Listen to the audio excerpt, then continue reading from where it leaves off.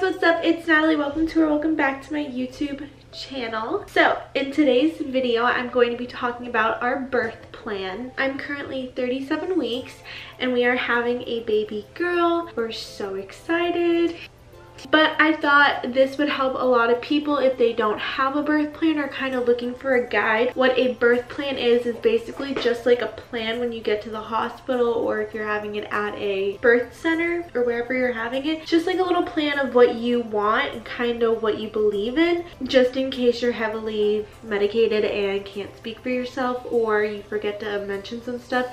It's kind of like a little outline of what you really want. So yeah, I know birth plans aren't for everyone and I do highly recommend one. My doctor recommended me to make one and I've seen a lot of videos on TikTok kind of mentioning what they are and what they have included in their birth plans, which I also thought was very helpful. But I'm going to stop rambling and get on with the video. For our birth plan, we basically Googled birth plan template. Kind of just gives you like a guideline of like questions that you should answer, and that should be included into your birth plan. I think we got ours off of babybump.com. I don't know if I'm mistaken, but if I do find it, I'll put it in the down box below. So when I was about 7 months pregnant, we decided to sit down and come up with this whole entire birth plan ourselves. I knew kind of what I wanted, but I also wanted to be on the same page as Sam. So we sat down and got to work. So in our birth plan, we have our names at the top,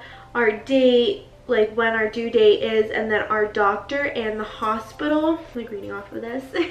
And then I basically put like how I plan to have my delivery. I definitely don't want a C-section unless it's 100% necessary. Then obviously for the baby's sake and my sake, I'm gonna have a C-section. But as of right now, I'm not having a C-section. I also put that I want Sam, my fiance, and my mom while I deliver and after I deliver. Not all hospitals are the same. I know with COVID right now, there's so much rules and regulations on who can be in a room with you, how many people. I did ask my hospital and they said I can have as many people as I want as long as it's 2 people in the room with me, and then when those 2 people leave, another 2 people can come in, which is really nice. So I have Sam and my mom to be in the room while I deliver her and after birth, that I definitely want in there. I put during labor, I'd like a few vaginal exams as possible. I personally do agree that they are very important and very necessary. However, if I'm like dying in pain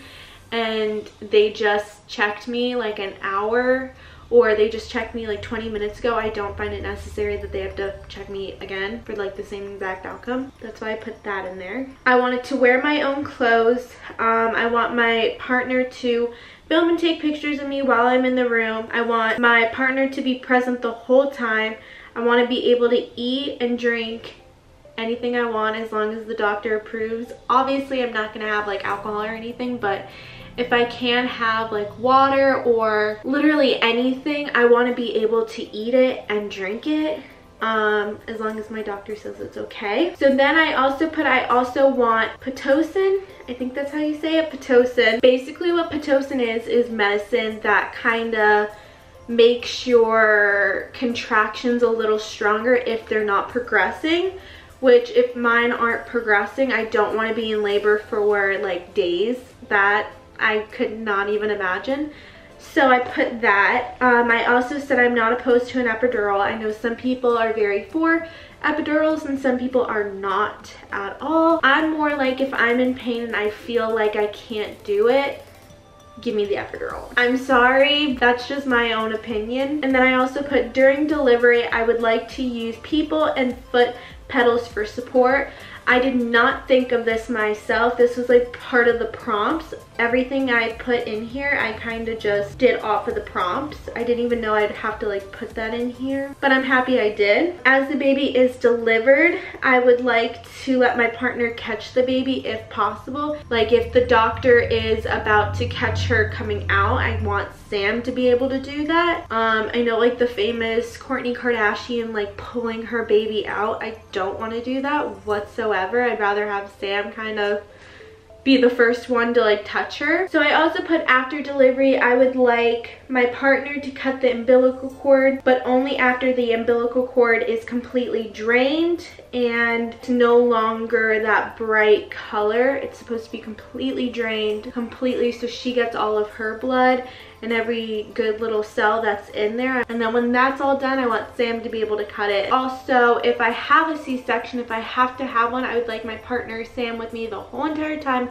I don't want to be left alone. I feel like that would be like awful if I had to be away from him in such an intense moment in my life. Like, it's his daughter too, so I feel like he should be with me just in case anything happens, and like sharing the moment with me as well. I also put that I want my hands free during my C-section so I can touch the baby. And then I also put that I want Sam to be able to hold her as soon as she comes out after the C-section. But if I have like a normal vaginal delivery, I want to be able to hold her immediately after she is born, just because I feel like that skin to skin is so incredibly important and I don't want to miss that time with her. I just feel like I've carried her for 9 months and I should be able to like hold her right away, as long as there's like nothing medically wrong with her and she doesn't need to have like tubes or oxygen or anything like that. I would really want to hold her after. I am not breastfeeding and I put only formula and on schedule. So basically that was one of the prompts, is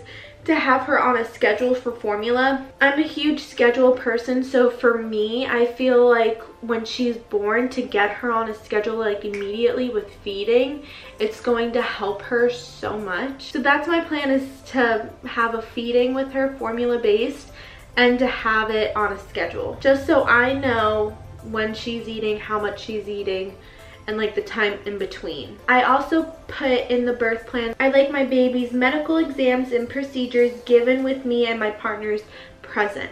I do not, like, this was one of the main things, I do not want her leaving our room at all without one of us. And I put that in bold. I want parental supervision at all times after she's delivered. I've read articles on nurses switching babies. I read this one article that the nurse who was on her deathbed switched over 90 babies. Like, how does someone even do that? Anyways, I'm really freaked out that's gonna happen. I'm not saying I don't trust nurses, I definitely do. I just, for my sanity, I want my daughter in the room with one of us the whole entire time. I don't care what it is. If it's her first bath, I want one of us with her. Going off of baths, I put I'd like the baby's first bath be given in mine and my partner's present. I'd like the baby to stay in my room the whole entire time. I'd like my partner to have unlimited visitations and sleep in my room. So a couple hospitals do not allow the partner to sleep in the same room as the baby and the mother, which I find is ridiculous. So I definitely wanted to include that. As needed post-delivery, please only give me extra strength Tylenol, basically. I don't want to be given any hard drugs after delivering her. I want to completely just be on Tylenol if possible. After birth, I'd like to stay in the hospital as briefly as possible. I do not want to stay more than 2 days. I don't even want to stay 2 days.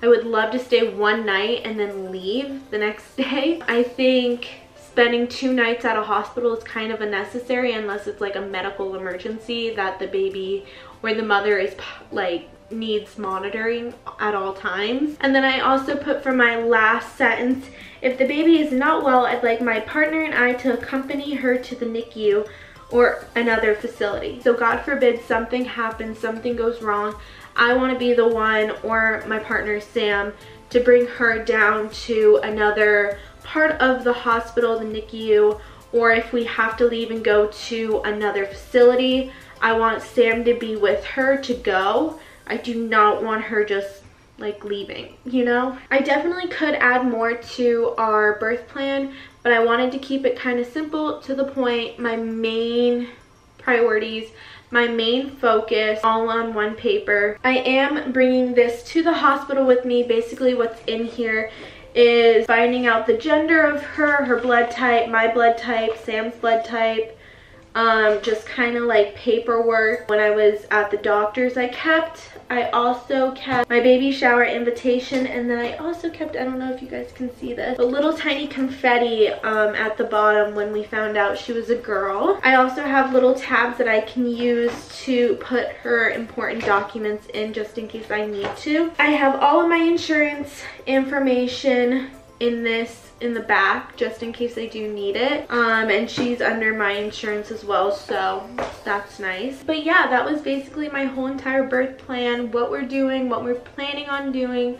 My due date is March 22nd. I'm so excited. It can't come soon enough. But yeah, I hope this helped you guys if you guys were thinking about doing a birth plan, or you guys did not know what even a birth plan was, or kind of just needed like a couple of tips on what to even put in a birth plan. Thank you guys so much for watching. Don't forget to check out all my social media, and definitely click on any of my other videos on being pregnant and kind of what my journey has been like. Thank you guys so much for watching, and I'll see you guys in my next video. Bye guys!